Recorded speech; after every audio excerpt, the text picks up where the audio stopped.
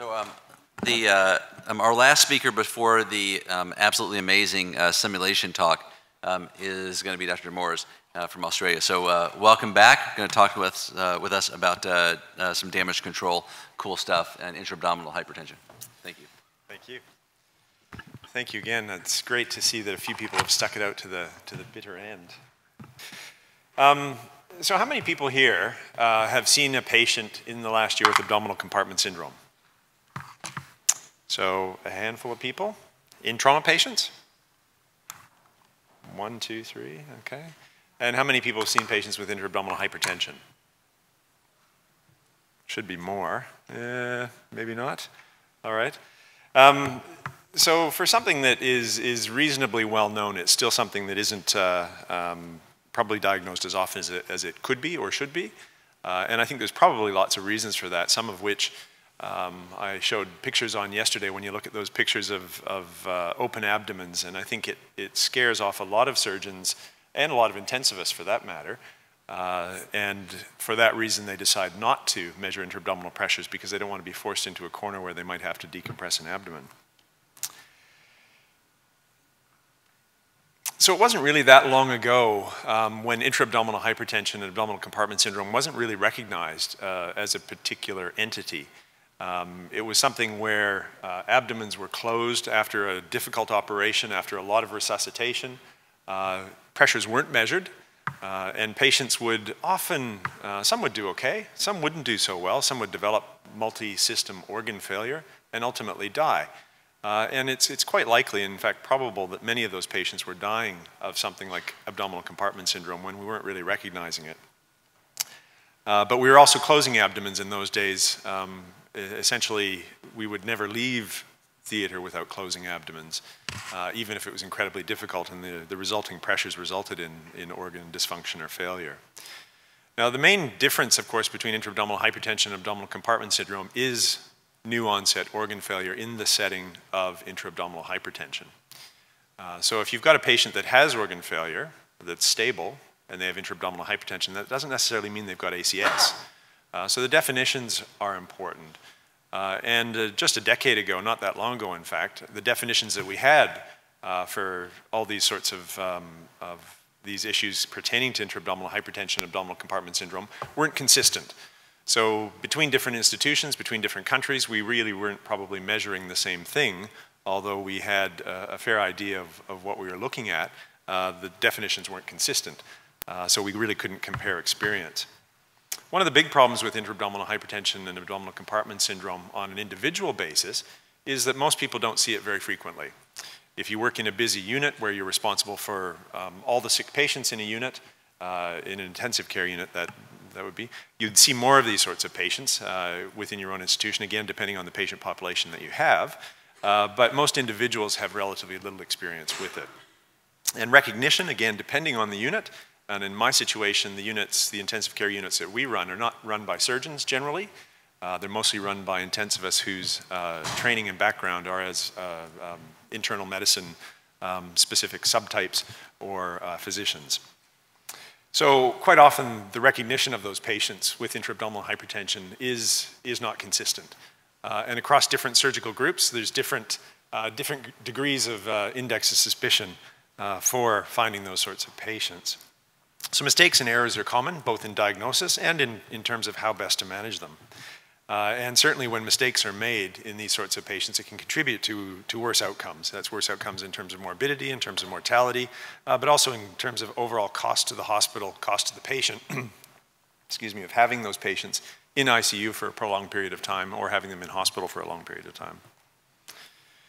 But the early work in intra-abdominal hypertension and ACS was primarily in the trauma patient population. That was probably where it was first recognized as an entity. And from there, it's become a little bit more, or a little bit better understood in other patient populations. And there's no question that the former resuscitation strategies in trauma patients played a role. That was the sort of cyclic hyper-resuscitation with crystalloids that ultimately resulted in this diagnosis in a number of cases. So in recent years, with changes in those strategies, the number of patients that actually have intra-abdominal hypertension or ACS have actually decreased quite a bit. So much so, in fact, that many people that do a lot of trauma say they just don't see it anymore because they're avoiding it by keeping abdomens open prophylactically, or they're so aware of it that they're actually opening abdomens on occasion, even before patients have developed ACS. So the risk factors I talked a little bit about yesterday, and what I'm going to cover today is a little bit on the risk factors, but hopefully a way of finessing that diagnosis of intra-abdominal hypertension and ACS and trying to determine which patients you should actually be measuring it in. Should you be measuring abdominal pressures in every single patient that comes into your unit, or should you be more selective? We'll talk a little bit about non-operative strategies and some of the things that the World Society has done on development of guidelines and on algorithms to help.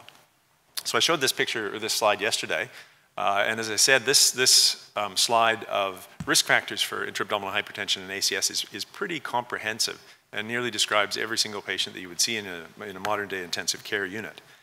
The big ones are this list again that I showed you yesterday, and those are the ones that we definitely know. You see a patient with any of these diagnoses, you're going to be measuring intra-abdominal pressures because you know that patient is at especially high risk. As I said before as well, in modern ICUs, in trauma patients, we're not really seeing it because of the tactics that I mentioned yesterday. And we do see more in terms of secondary ACS because those patients aren't necessarily seen by that group of surgeons who is very familiar with ACS, at least again in my environment, but many environments in Europe as well. So recognition is highly dependent on the treating team and awareness of risk factors.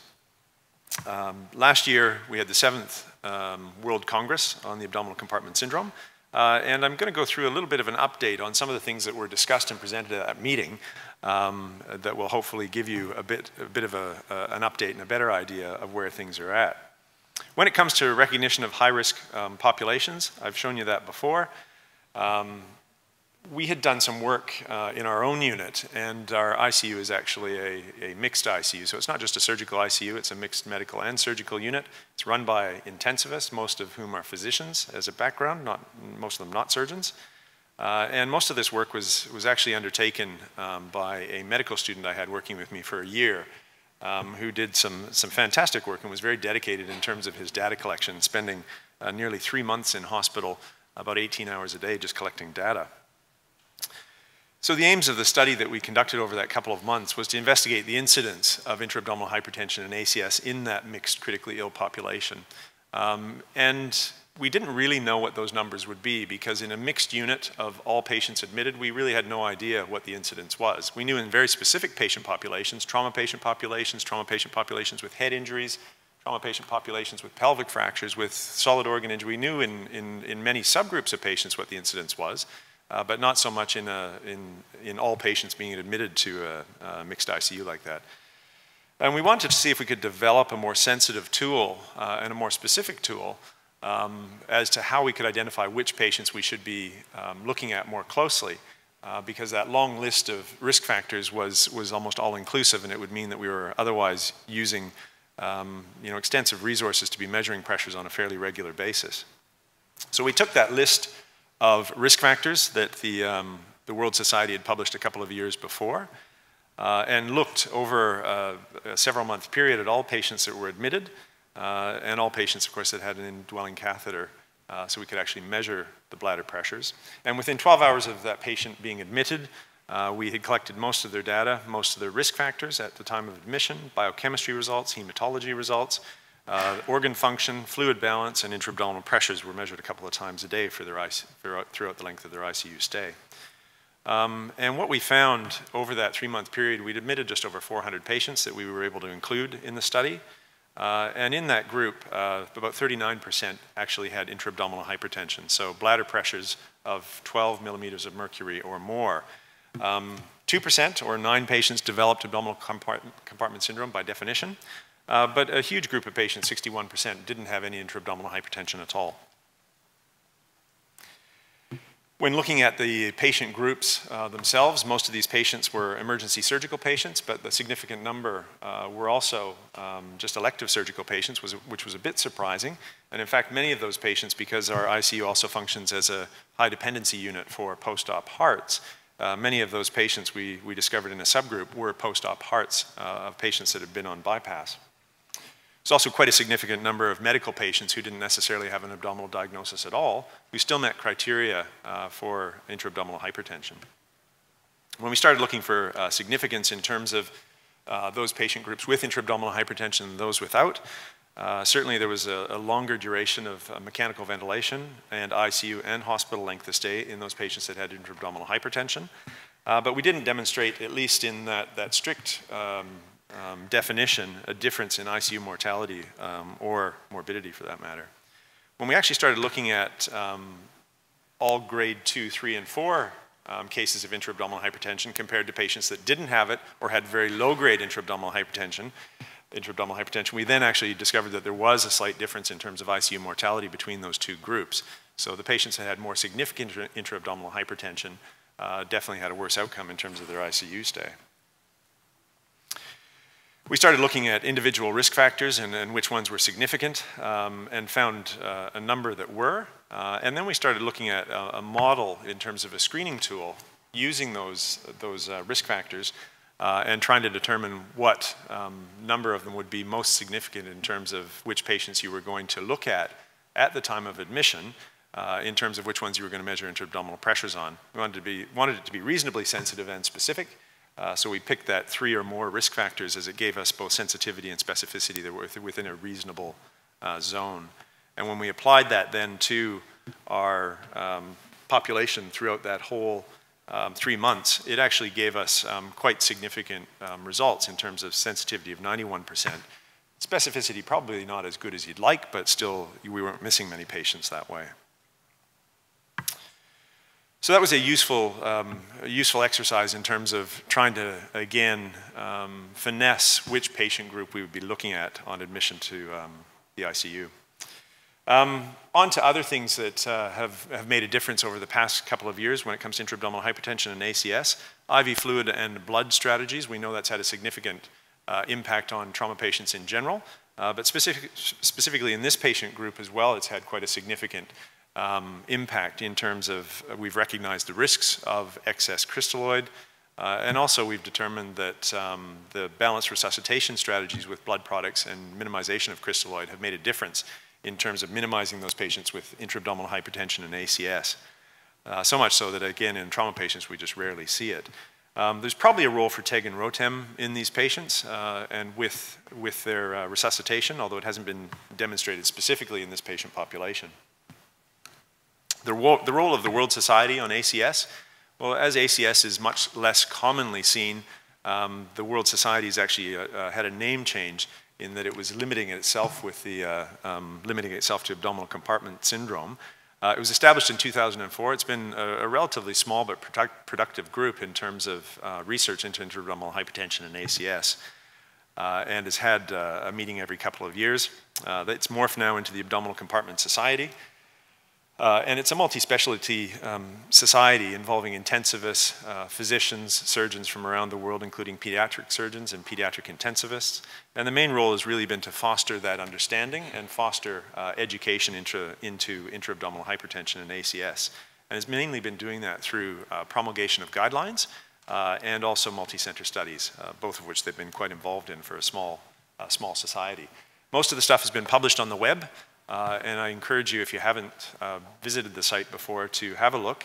It really does help in terms of any research that anybody's doing or even just discussing patients with intra-abdominal hypertension or ACS in terms of exactly what each diagnosis or what each definition means. And it makes it much easier to compare between different groups. Multiple guidelines have been published. The first was published in 2004, and the most recent was updated last year after the meeting. These publications have actually really been quite highly quoted and referenced. They've been evidence-based. The most recent version was updated using the GRADE methodology, and Andy Kirkpatrick from Calgary is the current president of the World Society, and he did most of the bulk of that work. And it was a huge piece of work to go through all of the evidence that so far exists to be able to produce a quality evidence-based guideline like that. The recommendations from that process are also published on the web. You don't have to read that. Non-operative management. probably overall ICU care and improved ICU care has made a big difference in terms of managing these patients. And certainly attention to detail in the ICU has made a difference with these sorts of patients. The guideline and evidence-based aspect of things does help as well. But the things that specifically have helped in terms of decreasing intra-abdominal volume are things that you would think of in terms of decreasing intra-abdominal volume and intraluminal volume, extraluminal volume as well, and just draining any collections that exist. All of those things do make a difference. But also other interventions aimed at increasing abdominal wall compliance also make a big difference. Sedation, pain relief, neuromuscular blockade, all the things that are on there also make a difference as well. And increasingly, and in fact I was just having a discussion with somebody in the audience here at the last break regarding the role of Botox in these patients, and especially with open abdomens that are being closed. And increasingly there is evidence for that, but it's in its very early days. The website, or the World Society, has also published algorithms, and again this is really helpful for units or for individuals who don't see these sorts of patients very often in terms of how best to manage these patients algorithmically, because we don't want to get to that situation where we've got intra-abdominal hypertension that's uncontrolled, that's worsening, where a patient is staring down the barrel of an open abdomen. There are lots of things that can be done non-operatively that can be effective in terms of reducing intra-abdominal pressures and hopefully preserving organ function. We covered most of this yesterday in terms of better management of the open abdomen, but that was certainly some of the work that's come out of the society as well. And certainly an improved understanding of the role of negative pressure wound therapy and dressings has been very, very helpful in terms of managing these patients who do get to the point where they have an open abdomen. And being able to close them in a timely manner has also been a useful exercise. Earlier definitive closure, as I mentioned yesterday, most of these abdomens should be closed within a short period of time, and the vast majority are. Really that number will probably change as the target patient population changes and we get better at choosing which patients have an open abdomen. So in summary and conclusion, abdominal compartment syndrome isn't seen that often in trauma patients, but certainly more in our acute general surgery patients and even patients that don't have a surgical problem. It's still quite common and still quite under-recognized in some patient populations and in some intensive care units. We do need better tools to identify and determine which patients are at the highest risk, and that one tool that we have been working on certainly needs a bit more work in terms of development, but also determining how accurate it actually is. Non-operative management is useful, and the non-operative strategies are useful in terms of decreasing the role that intra-abdominal hypertension may play in any individual patient. And the algorithms that are published on the website are something that I would encourage you to have a look at if you haven't before. Surgery is still a potentially important component, but hopefully less so in future. And for those that are actually interested, next year will be the 8th World Congress. It'll be held relatively nearby. It's been in multiple places around the world, but next year it's going to be very close. It'll be held in Banff in just under a year's time. So I'd encourage you, if you're interested, to have a look at the website. Submit your abstracts, and we'll see you there. Thank you.